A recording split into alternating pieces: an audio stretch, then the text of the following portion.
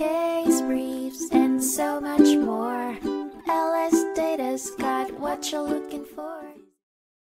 In a case that revolved around the fundamental legal principle that substantial evidence can lead to a conclusive verdict, the United States Court of Appeals for the District of Columbia Circuit presided over United States v. Carter in 1971. The events that led to the lawsuit involved a seemingly ordinary cab ride turning deadly. A part-time cab driver picked up the appellant and his accomplice. During the ride, a sudden act of violence unfolded when the accomplice shot the cab driver and stole his change carrier. Peculiarly, the appellant's cigarettes were found at the crime scene, suggestive of his presence during the heist. More evidence emerged, showcasing the brutality of the crime. The cab driver's jacket pocket was found turned inside out, his change carrier missing.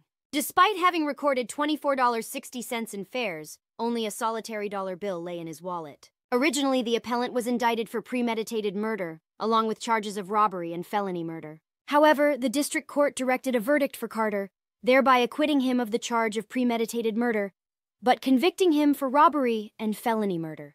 The appellant contested the verdict, principally on the grounds that the testimony of James Makel, the key witness, lacked credibility. However, the jury's trust in Makel's testimony remained steadfast. In an appeal brought forward by the appellant bound by convictions of robbery and felony murder, the court underscored the absence of trial prejudice and error. The Court of Appeals upheld the lower court's verdict, thereby affirming the appellant's convictions. Notably, the court maintained the previous decision of discarding the charge of premeditated murder. Thus, the Court of Appeals handed down a judgment that straddled the boundary of justice and punitive action. Case briefs, and so much more. LSData's got what you're looking for. Visit lsd.law, elevate your mind. Leave the stress of climb.